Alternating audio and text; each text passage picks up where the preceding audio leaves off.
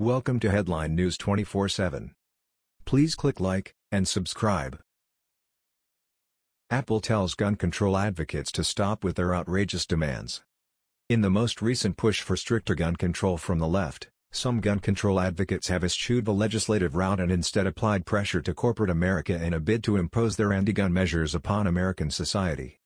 One company that has been under immense pressure from these groups has been Apple, specifically in regard to how it's streaming of NRAD through its Apple TV service, according to The Blaze.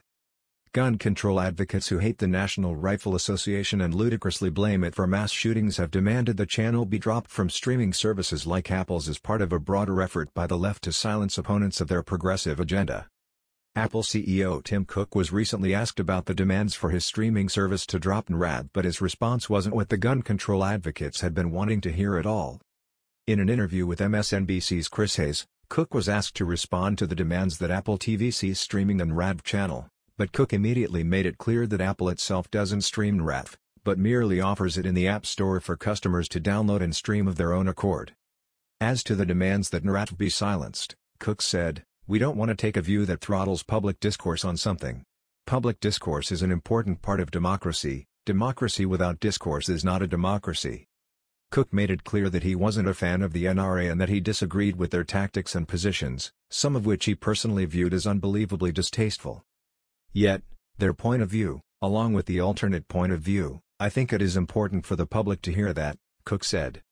Cook said he lamented the vitriolic tone and personal attacks he claims to have heard on NRAD and left a door open to drop the channel if it ever ventures into hate speech, though it remained unclear what exactly would constitute hate speech in Cook's view. In a democracy, free speech has to have as wide a definition as possible, and we do want to allow as wide a discourse as possible, Cook said.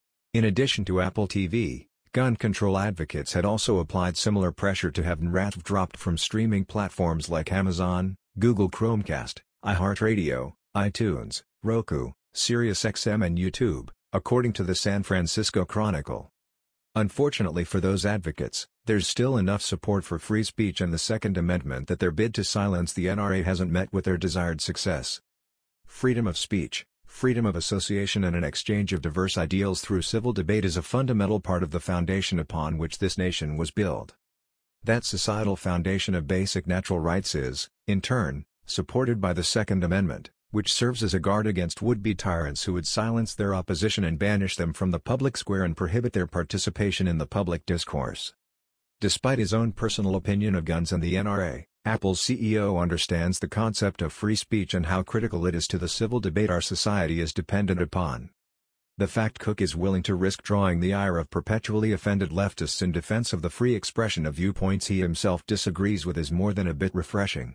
Let's hope he continues to stand strong for American values and doesn't ultimately bow to the pressure from the left and give in to their demands.